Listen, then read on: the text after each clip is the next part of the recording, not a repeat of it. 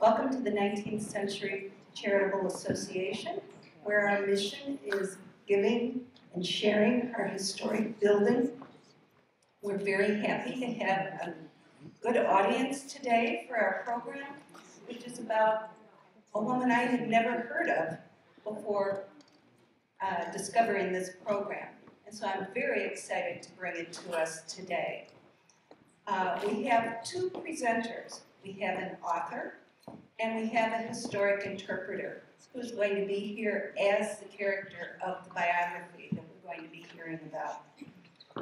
So our author today is Andrea Frederici Ross, who said that after graduating from Northwestern, before she had children, before she had puppies, before life, she wrote a book for the Chicago Zoological Society called Let the Lions Roar, The Evolution of Brookfield Zoo.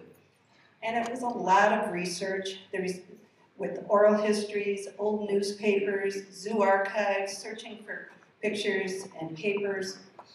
And she's now working on an updated version of this. She first learned about Edith Rockefeller McCormick when she was writing that first book.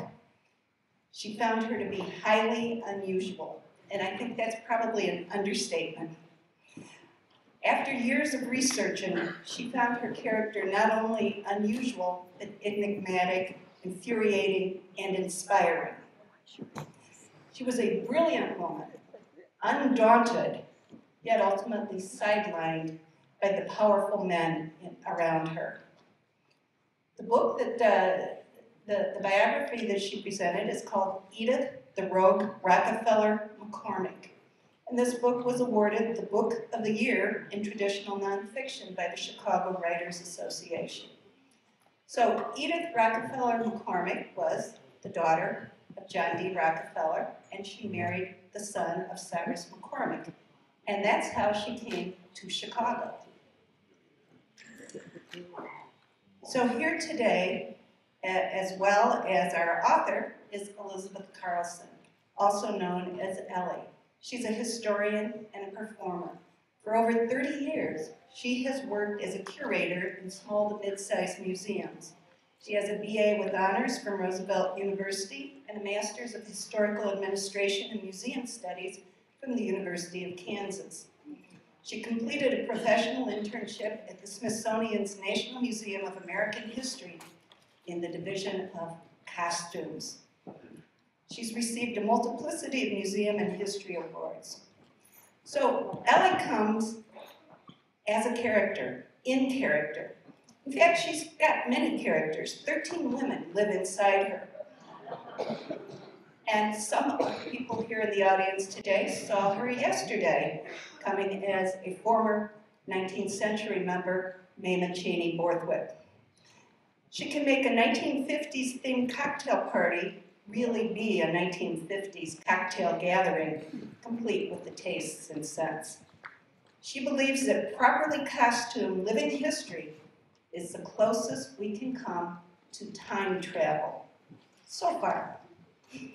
So today she's here to bring to life the complex and fascinating former Chicagoan and citizen of the world, Edith Rockefeller McCormick.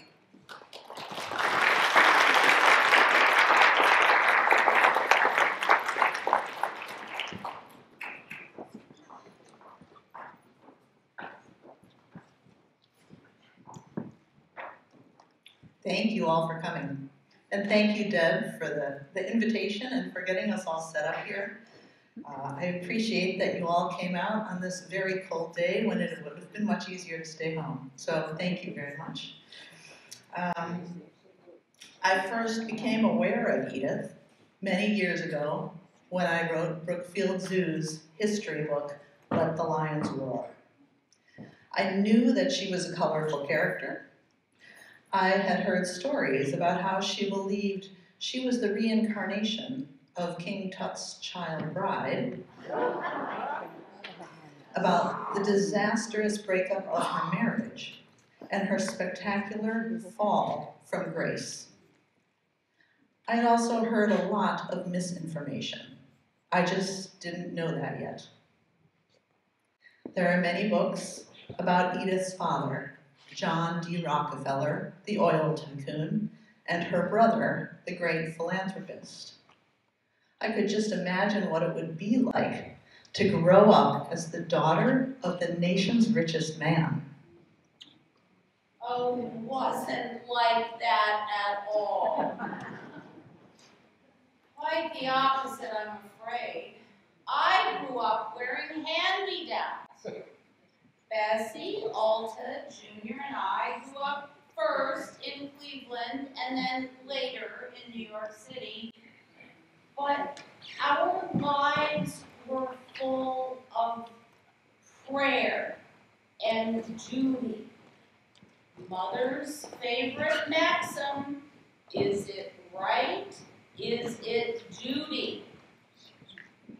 I grew up earning pennies catching flies, weeding the garden, practicing music.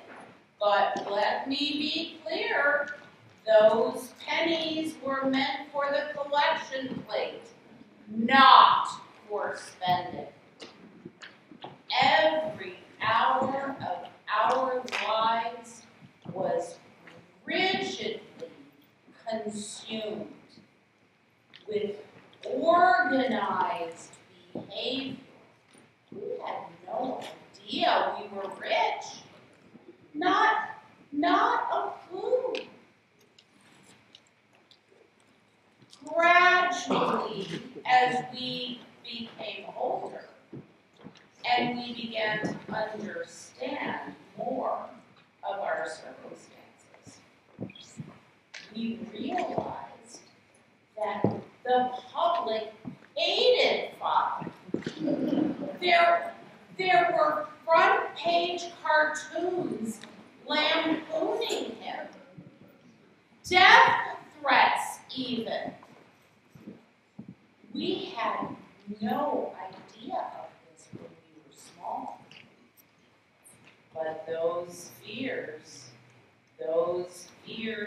crept in, and they never left us, ever. It became clear to me that while the family was close-knit and the three daughters clearly loved, it was Edith's brother Junior who got the best of everything. The only son, the heir apparent. When Junior was a teenager, Father created a private school for him and other like-minded young men that meant rich, religious, proper. Two of the boys who joined Junior in these studies were Harold and Stanley McCormick, sons of Cyrus McCormick, the Reaper King.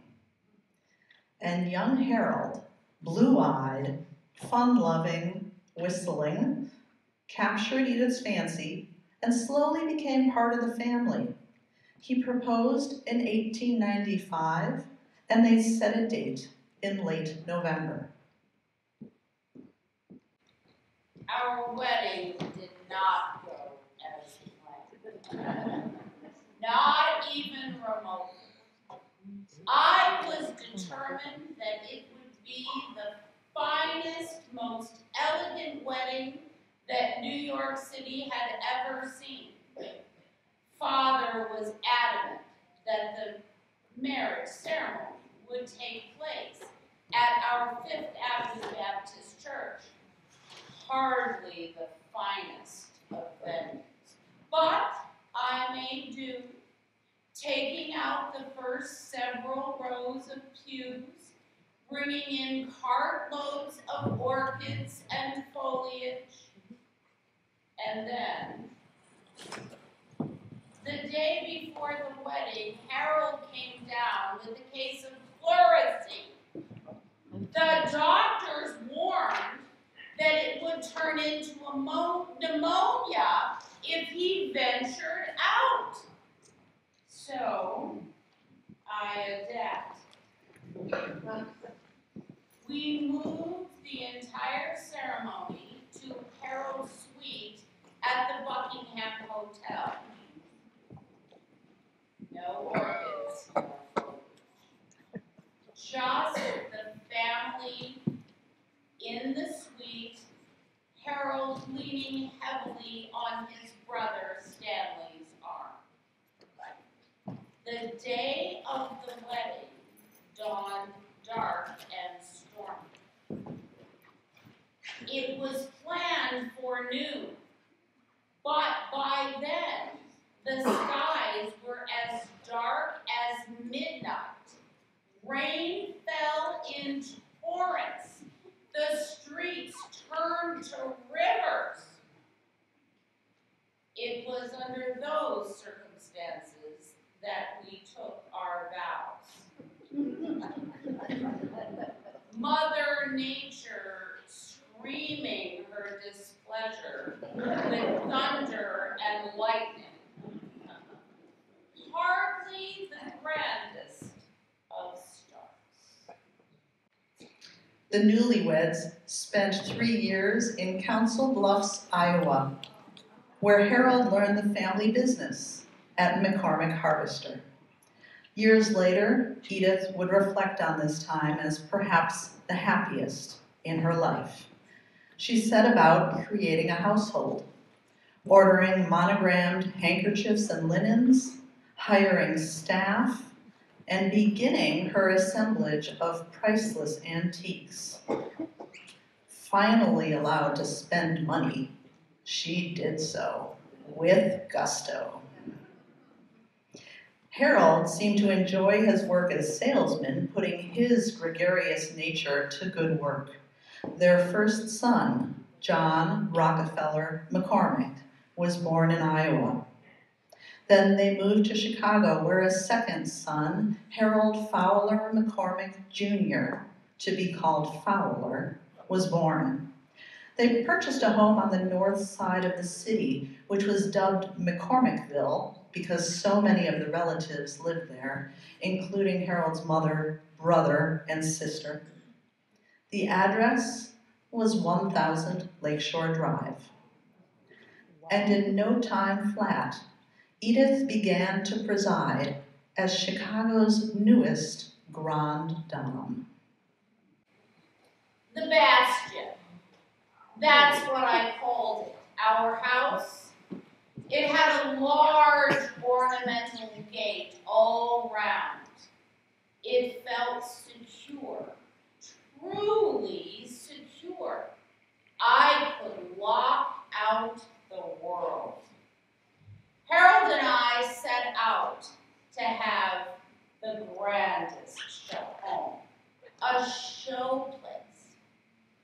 We went to all the finest antique dealers, sent agents to the very best auctions.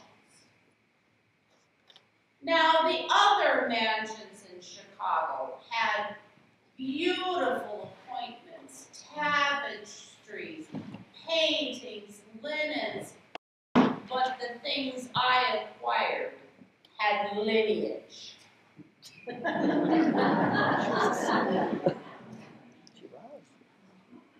Chief among them was the silver service that Napoleon gifted to his sister when she married the Prince Borghese. 1,600 pieces with the Borghese family crest. I made certain to use it for only the finest of cabinets. I also had several of Napoleon's chairs with his initials.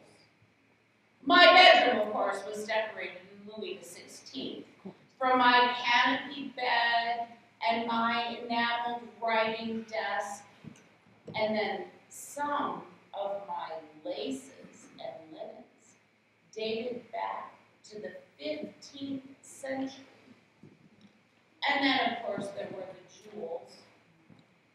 I had 18 of Catherine the Great's emeralds set with hundreds of diamonds, and then my pearls were later valued at $2 million, perfectly matched. Then there were the earrings and the bracelets. Oh, it's best to stop her there. That could go on all day. In her defense, Edith's grand plan was to turn her house into a museum after her death. She was amassing these treasures, bringing them to this country so Chicago could have these showpieces. But in the meantime, she would enjoy them to the hilt. Edith and Harold had a summer home built in Lake Forest. Dismissing designs from James Gamble Rogers and local Oak Park boy Frank Lloyd Wright, Edith wouldn't even glance at Wright's designs. They settled on Charles Adams Platt, who constructed an Italian villa overlooking the lake. Sadly, because of events about to unfurl, this summer home, which they called Villa Turicum, would never really be lived in. The money was flowing out. Jewels, antiques, portraits of both her and Harold, tapestries. Harold's passion was aviation.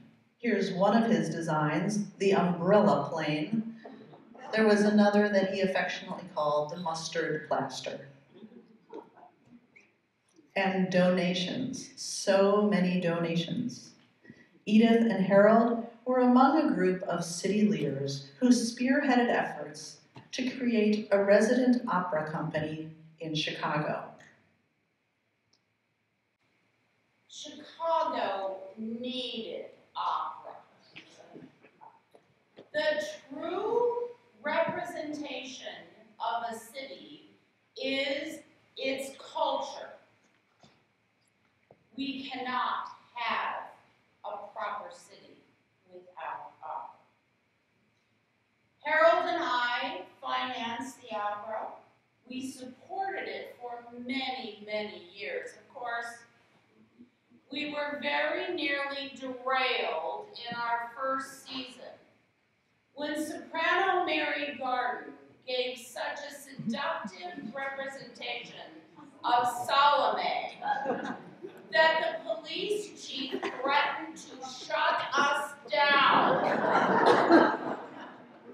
As president of the opera, it would have come to Harold to speak to the diva, but I took it upon myself to tell her that my vibrations were all wrong and all the subsequent performances would be canceled.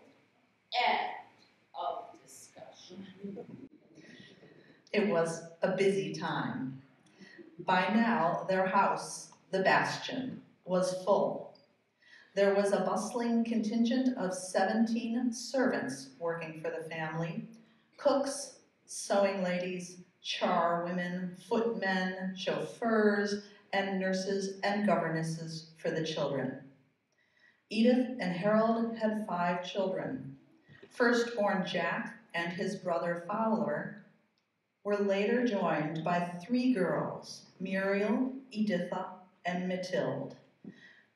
But delighted though they were with these descendants and heirs, it was likely the children that caused Edith's life to take a sharp turn. In 1902, Jack suddenly died of scarlet fever.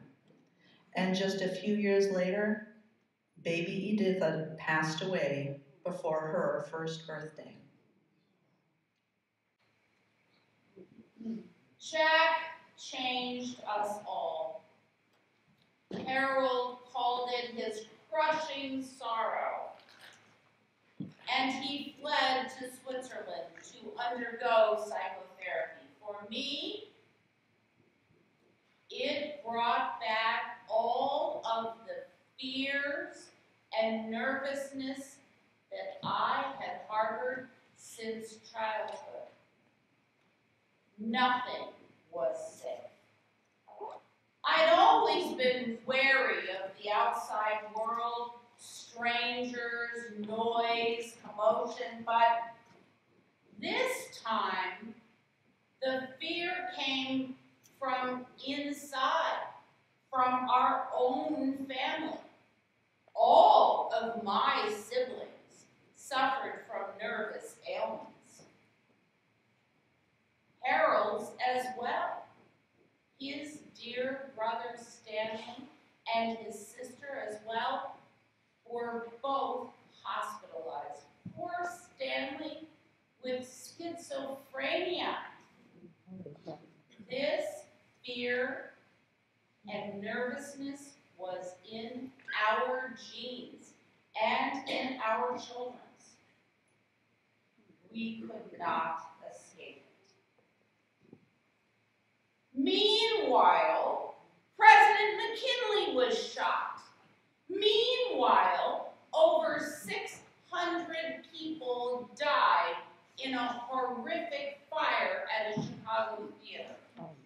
Meanwhile, McClure's magazine published a scathing commentary on my father's work.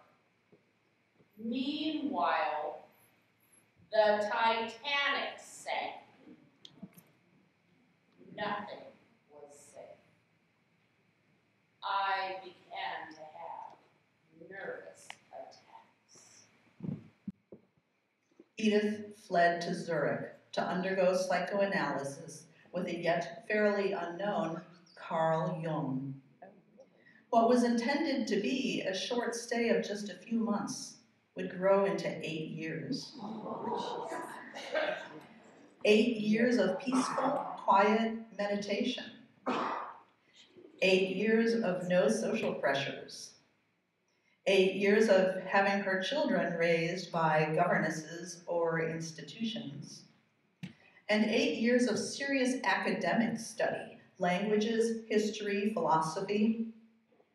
Edith thrived in Switzerland. In addition to becoming one of Jung's greatest patrons, helping turn him into a household name, she also supported James Joyce as he wrote Ulysses, and a number of talented young composers. And Jung, deciding that Edith was well-versed in his philosophies, anointed her as an analyst herself. She began taking patients and hearing hundreds of dreams each year. But meanwhile, the Great War raged on all sides of Switzerland. Meanwhile, Edith's mother died. Meanwhile, Edith's father fumed that she was abdicating all responsibility. And meanwhile, Harold strayed. Her name was Ghana. Ghana Volska. And that was a stage name. She was an aspiring opera singer who showed up at the backstage door of the Chicago Opera. Hideous name. Hideous voice.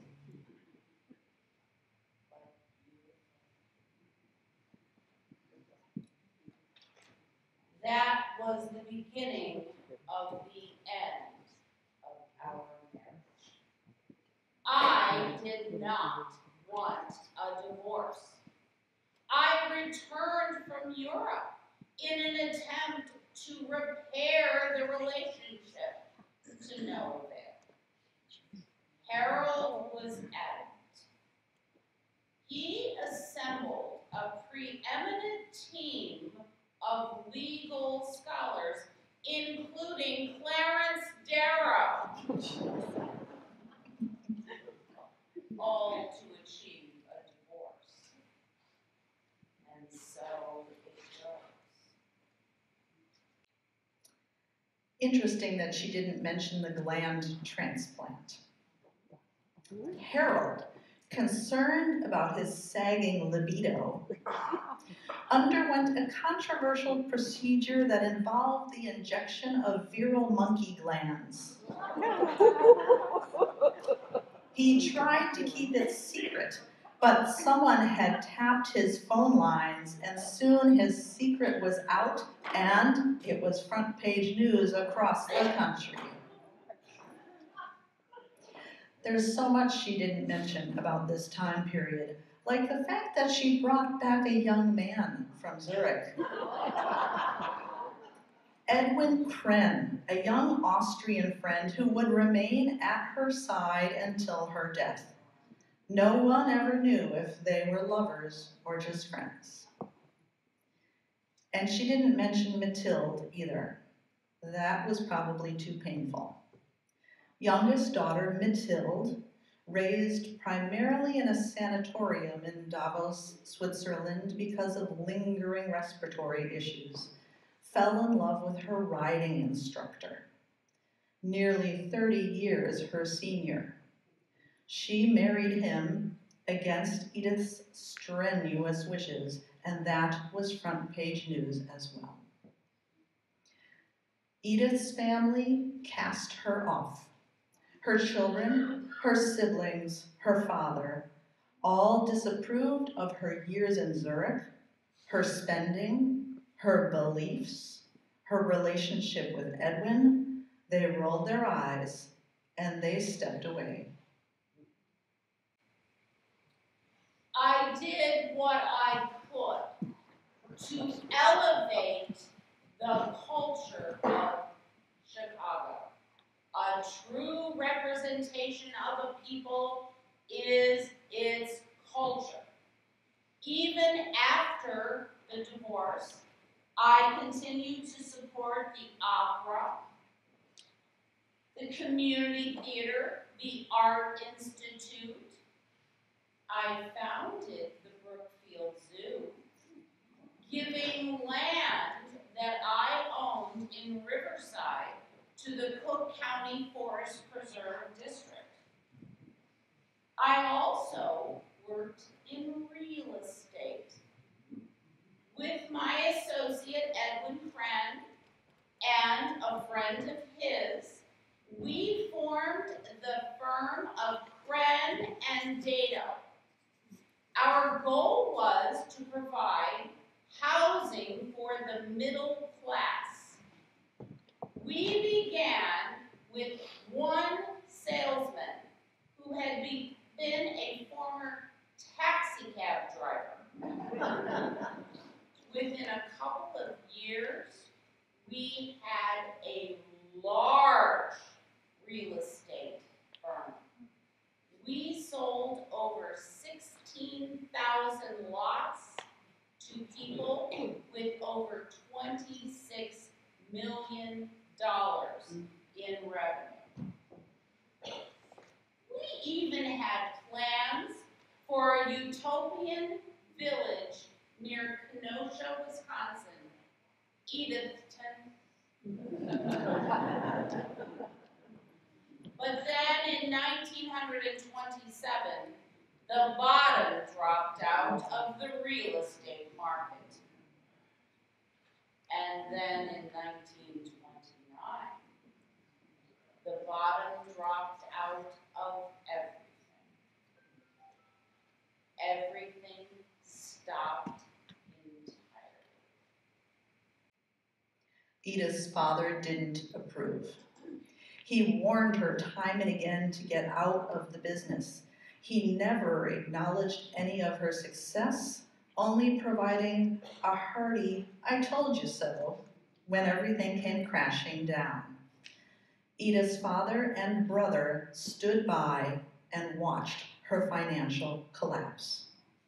She begged them for assistance time and again, only to hear, "We regret it would not be in your best interest for us to provide this assistance." One must live an intentional life. No one else's opinion really matters. It is not for us to judge others, nor should we care of their opinions of us. Once my cancer diagnosis was known, people came around my family, Harold, all of my relatives except Father, who was by then too old, came to see me. My brother offered to support me with an allowance, providing I would give up my home and take up residence in a small suite in the Drake Hotel. I could see my home out of the window, my best. They came to visit me, Harold, my children, and there was a great reconciliation. In the end, love is all that really matters. When we can see other people, we see ourselves, and in seeing ourselves, we see the world. Edith died in 1932 at the age of 59 of breast cancer. On the day of her funeral, thousands lined the streets to honor Chicago's patron saint. Her brother and family must have been stunned to see the affection for Edith, the acknowledgement of all that she had given to the city: opera, a zoo, community theater, real estate. An infectious diseases institute that she and Harold founded after their first son Jack's death helped curb scarlet fever. Once perhaps the nation's richest woman, Edith was bankrupt at the time of her death, having spent and given away her tremendous fortune. Her first will had stated that her home was to become the Rockefeller McCormick Museum of Chicago, which institution shall be a gallery of art, a museum of antiquities and other rare and beautiful articles, in order that it may aid in encouraging and developing the study of fine arts and of advancing the general knowledge of kindred subjects. However, her carefully collected belongings were auctioned off, sold for pennies on the dollar during the Depression. The museum was not to be. A true intellectual, a tremendous philanthropist, and a quirky, often prickly personality, Edith was a one-of-a-kind. And all of us here in Chicago have benefited from her lasting gifts. Thank you so much for joining us today. I hope you've enjoyed learning a bit about this enigmatic woman. Edith and I are happy to answer any questions that you may have.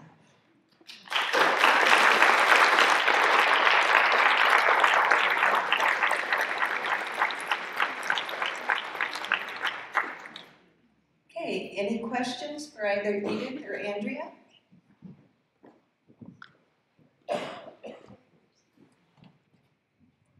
Could you describe your financing of Margaret Sanger's birth control efforts?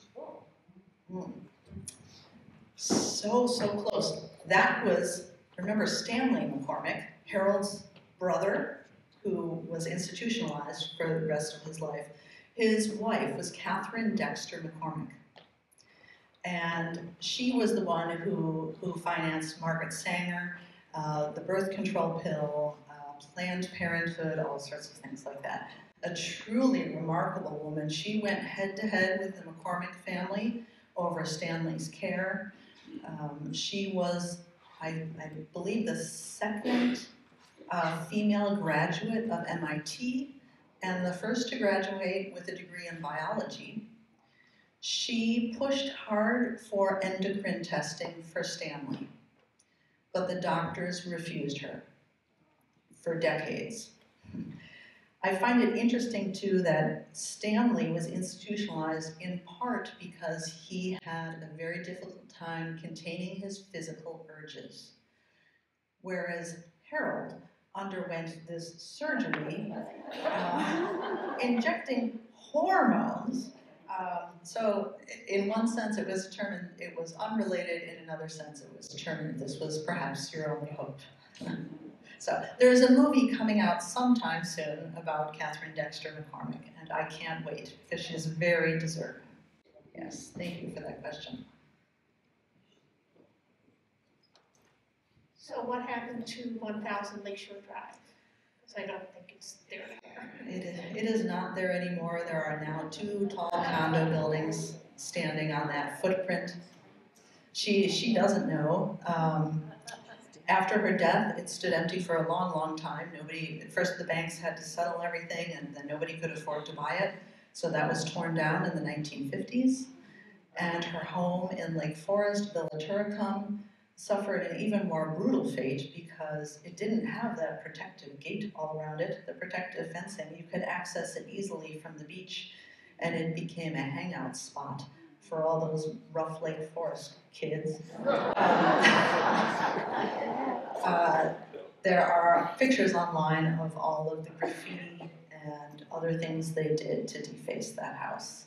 That was bought by a developer named Robert Kendler, who eventually tore it down and turned it into a subdivision. Thank you for the question. But Harold's had a lot of fun with it. Harold did have fun with it. Would you like to speak about his fun? Well, while I was busy studying and bettering myself, Harold indulged in some activities at the home in Lake Forest. He was passionate about aeroplanes, and he would bring people to the home for weekend parties, which involved rides on his aeroplane. And it was quite scandalous. It was quite scandalous. They wore bathing suits with cork suits over them, and Harold would follow along below in a little motorboat, just in case. But it was often in the papers. It was kind of fun to read about. Yes, Edith would not have approved. Clearly. Yes. I'm curious to know if Edith had any connection to McCormick Theological Seminary of Chicago. I'm a graduate of McCormick, and we always wondered about that name and why the Presbyterians chose to name their seminary McCormick. I understand that Cyrus was a trustee, but I don't know if Edith had any connection. Also, I heard you say the name Fowler. Is that Edith's mother's name? Or what anyway, there was a women's dormitory at McCormick when it was on 2400 North Halsted and Fullerton on that intersection. There was a women's dorm named Fowler Hall. And we all thought that it was named that because of the phrase in the Psalms which warn about the snare of the fowler. Because the women students usually ended up marrying the men students at McCormick. I have to say, I love Q&A sessions. I think that's your next book. Fantastic. Right there. Wow. So let's see. The McCormick Theological Seminary is thanks to Nettie McCormick, who was Harold's mother. Cyrus McCormick was this is kind of a family trait, was much younger. Cyrus McCormick's wife, Nettie, was much younger than Cyrus was. So when Cyrus died, it fell to Nettie to hold the family together and to hold the business and the philanthropy together. She became a tremendous philanthropist. And back in the day, whenever you saw the name McCormick, it usually referred to Nettie McCormick. And in fact, my daughter just traveled to Thailand and sent me a picture of the McCormick Hospital, which was just a few blocks from where she was staying, which I didn't even know about, that is named after Nettie because of all her philanthropic gifts. Nowadays, when you see the name McCormick, it usually refers to Robert McCormick, as in McCormick Place or the McCormick Foundation, or out in, is it Wheaton? Cantini's out there. Edith's branch, shall we say, kind of petered out, and Robert McCormick, his branch became much more well known. And Fowler was a family name from Nettie's side of the family. I believe that was her maiden name, I think, or maybe once removed, but that's where that comes from. And I'd never heard that line before, so thank you for that. Love it. That's a hard question to follow. Let's see who has the courage. Edith, your time with delving into psychology and your time given the opportunity to do some therapy, how did you work with anyone of renown? Did you bring that skill back to the States with you? And was Edward one of your disciples? So, yes, I did bring that skill and training back with me. I did see many, many clients. If any of them were of renown, I would not be able to tell you. So please don't ask. Certainly those are privileged records. And sadly, all of those records were also destroyed. When looking at the family archives, both the McCormick family archives and the Rockefeller archives, which are extensive, all the other families have box after box after box filled with many, many folders. Even the women, Anita McCormick, huge collection. Nettie McCormick, huge collection. Edith's collection, couple little boxes. So a lot of historians believe that her papers were destroyed after she died. I believe that to be true. I cannot prove that it is true. Yes. Yes, the theories are that her brother and her ex-husband destroyed those papers, in part because they might not look so good in there, in part because of the financial obligations that they implied towards Kren and Dato, and it was better for the Rockefeller clan not to know anything about that. They wanted to wipe their hands of any responsibility. Had I been born a man, my life would have been completely different. I'm far more intelligent than my brother. Not even a question. Agreed? Not even a question. And had I been a son rather than a daughter, my father's business would have fallen to me. But because I was a woman, nothing that I ever said or did was ever good enough for my father or my brother.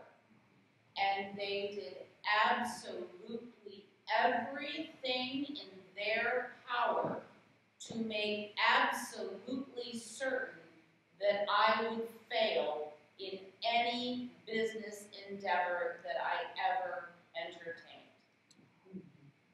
And that was their goal. So the fact that records were destroyed is just another example of that situation. Had I been a man, it would have been different. There are many letters from Edith to her father while she was in Switzerland, saying things like, I sometimes wish that you could forget that I am a woman, for I would like to be involved with your philanthropies, and so on. Yes, over here. Yes, Edith, did you have a hairdresser, and how did you come up with your hairdo? Thank you for asking. I I'm the only woman currently alive that has this hair. If you will indulge me to answer more of that question in 5 minutes, I would love to discuss it with you at a later point. But I feel that this hairstyle is very evocative of my past life. And as you know, as most of you know, Jungian philosophy does embrace the concept of past lives. We have all been someone before. It remains to be seen if this is the best we can do. Some of us will get another chance, one hopes. And I am reincarnated from Akhenaten, who was one of King Tut's child brides. And because of that, having a hairstyle that evokes an Egyptian presence is something that I embrace. It never caught on. There is only one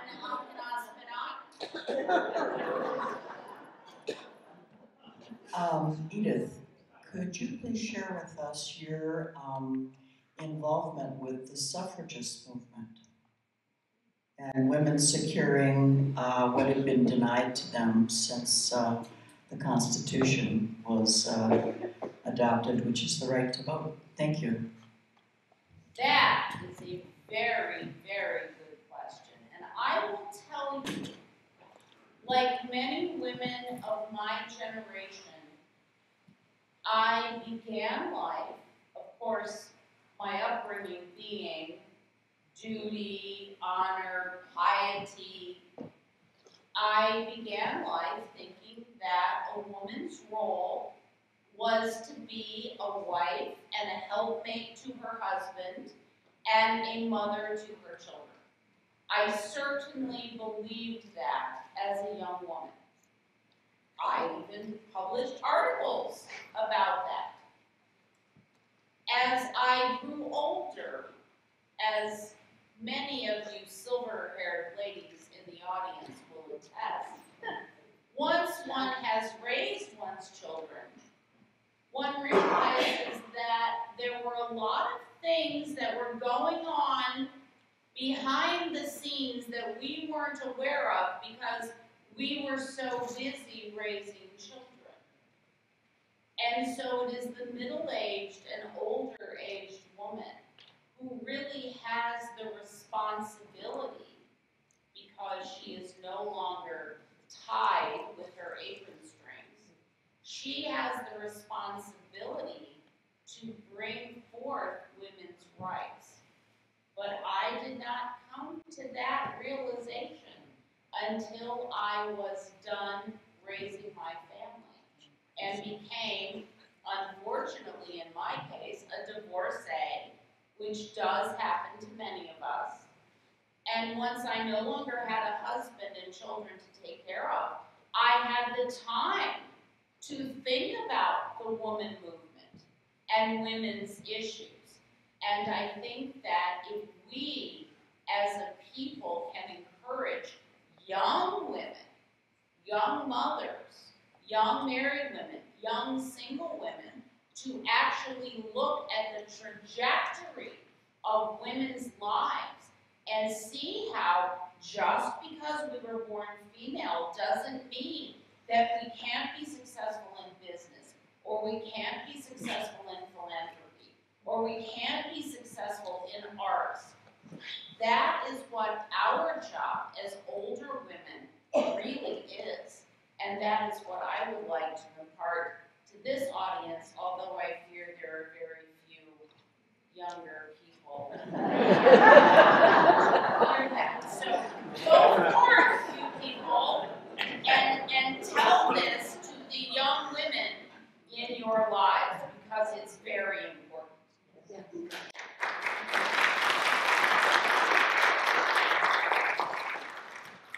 I will just add very briefly to that, that Edith was not at the forefront of the women's movement here in the United States. Catherine Dexter McCormick, whom we spoke about earlier, was. Lots of pictures of her proudly carrying the banner and such. But something that really interested me in Edith's story was her evolution as a woman, and how it wasn't until later in life that she really fully came into her own. And I found that it made me look at my own evolution as a woman and study that a little bit more closely. So if you read the book, I hope that that theme comes through, and that for the women in the audience, that you spend some time thinking about how have I evolved during the course of my lifetime. So thank you for the excellent question. Yes, we had a senator named Charles Percy who had 2 daughters, one of whom married John D. Rockefeller IV. I believe he's still alive. Was he Edith's grandson? And is he still alive? And is there a John D. Rockefeller V or any other residents living in Illinois? So anybody with a Rockefeller surname descends from Edith's brother, Jr. He was the only son in the family, and all of the Rockefellers now come from him. He had a lot of kids. There are a lot of Rockefellers, including Nelson Rockefeller, who's a familiar name because of vice president and then presidential run and so on. They have a strong civic service bent. So you will find them in many positions that are oriented that way. And as far as the Chicago connection, there is a descendant of Edith's sister, Alta, who lives in Chicago. Alta married Parmalee Prentice, if you're familiar with the last name Prentice, and that family continues on as well. So, thank you. Okay.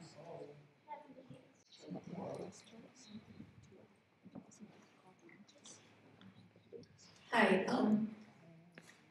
was Harold related to Robert McCormick from the Tribune, and how were they related? Yes, so Harold's father, Cyrus, his brother was Robert's grandfather. So technically Harold was Robert's uncle, but they were only a few years apart because of the whole age disparity thing with Cyrus. So they really behaved as cousins. And the only correspondence I found between the two was when the Tribune was writing articles about the gland transplant, and Harold sent him a telegram and said, "Stop, or there will be lawsuits." So they didn't stop, and there weren't any lawsuits. Robert liked a good story. I have a question. How did this unique, gifted, and wealthy personality fit into the Chicago social scene with the Bertha Palmers and all folks like that? Yes. So Bertha Palmer was just kind of on her way out as Edith was coming in, so the timing was perfect.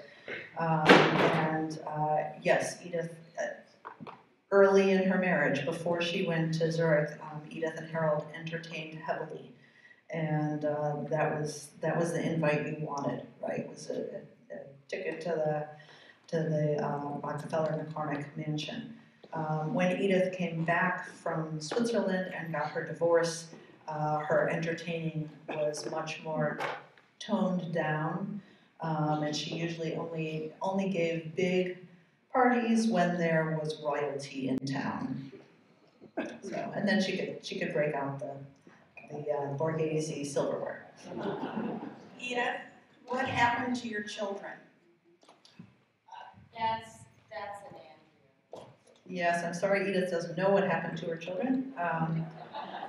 Yes. So Fowler, the oldest child at that point, he went on to, of course, a career in International Harvester. And I'm sorry, I didn't see where the question came from. I usually try to. There, thank you. Okay. He went on to a career in International Harvester, and he, Shortly after college, there was a rumor that he was involved with one of the Stillman daughters. James and Fifi Stillman were in the newspapers all the time. They were undergoing a terribly scandalous divorce. And there's a letter from father to Fowler saying, I hear rumors that you are involved with Ann Stillman. Please say this isn't true. We cannot afford to be involved with a family with such scandal. And Fowler honestly wrote back and said, I'm not involved with Ann. He was involved with Fifi, the mother. Fifi was the mother of Fowler's college roommate. And they lived nearby as well. Fowler became a step friend to the Stillman family, and later on, excellent grandfather, uncle, and so on, very much a family man. So the marriage lasted. He was a well-adjusted, I think, pretty happy individual. Mathilde, who had married her riding instructor, Max Ozer, they had 2 children, thankfully, Peter and Anita. Peter didn't have any children.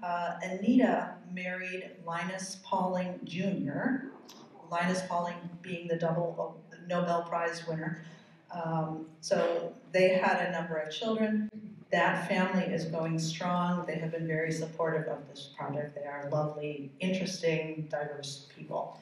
And then Muriel, who had struggled with really severe emotional issues all her life, she married shortly before Edith died. She married a man, you'll be shocked, a couple of decades older than herself, Elisha Dyer Hubbard. They did not have children. I believe that was actually due to Muriel being unable to, for a much longer, really interesting story that is detailed in the book. But after Elisha died, Muriel adopted 2 different sets of children at 2 different times in her life. She was an unfit mother, and Fowler intervened in the courts to get those children removed. Muriel was an alcoholic and just emotionally not fit to be a mother. Thank you. Mrs. McCormick, I have a question about your real estate developments. There was a development on Michigan Avenue, and I believe it was called the Italian Courts, and it was something that you were involved with, as I recall. I'm just wondering if you could tell me a little bit more about the conception behind that development. My only real estate dealings would have been under the auspices of Crenn-Data. And so that does not sound familiar, although there are some places in the Chicago area with either Crenn or Data or both of those as street names. But on Michigan Avenue, do you know? So I am unfamiliar with that. I believe it was a development like in the mid-20s, and it consisted of a court of small shops. And I'm trying to recollect what I read about.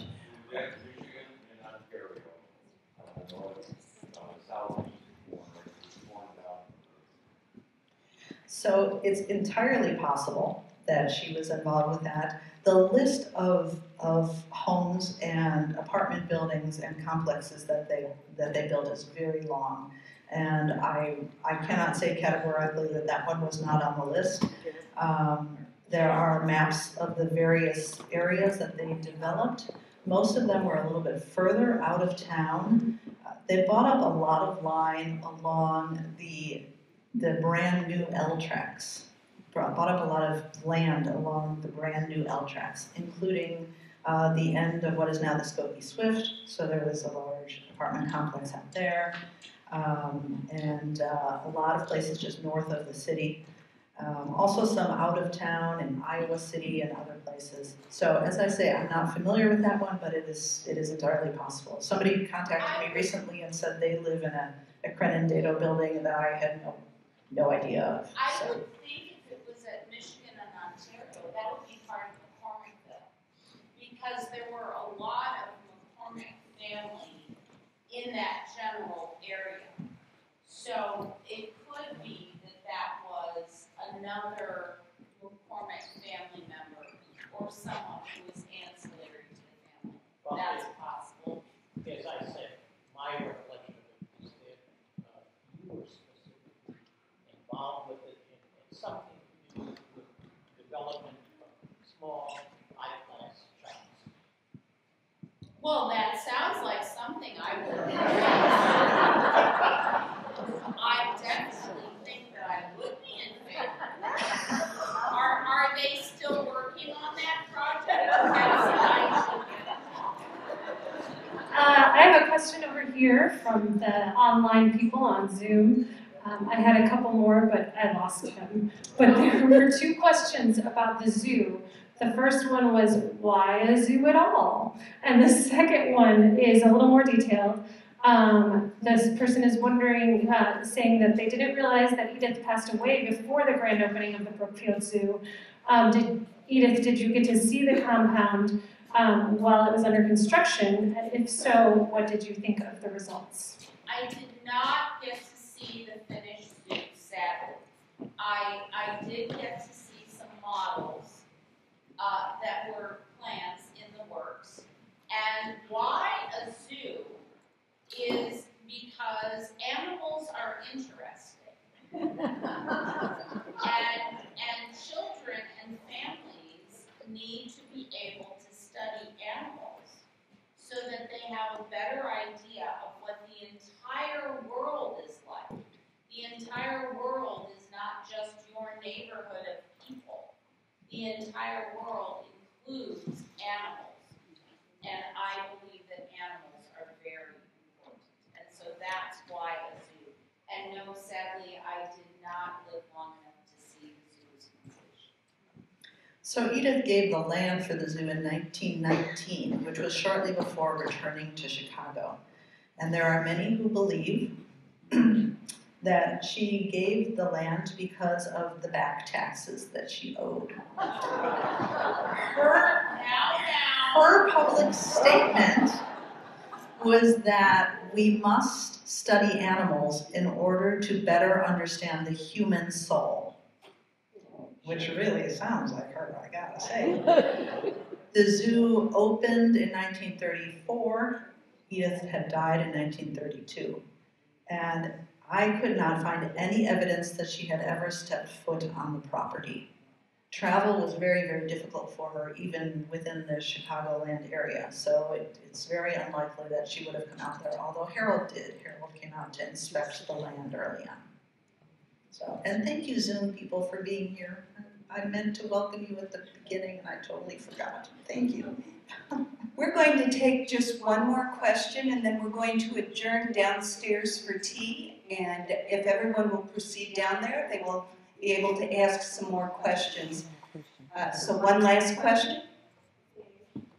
Not a question per se, but it is. I live on the block in Riverside that was your property, Maplewood Road along the river. So I'm wondering, did Edith, we understand that she never lived there. Is that true? And that it was given to her by her father as a gift? Okay. Yes, that is all true. Yes. And I used to have a good friend living on that block, so I know just where that street is. It's a lovely place to be. Yes. So all of the, hi, I'm Ellie. So all of the great character questions are going to happen downstairs. Okay. Thanks. So we want to give a great round of applause.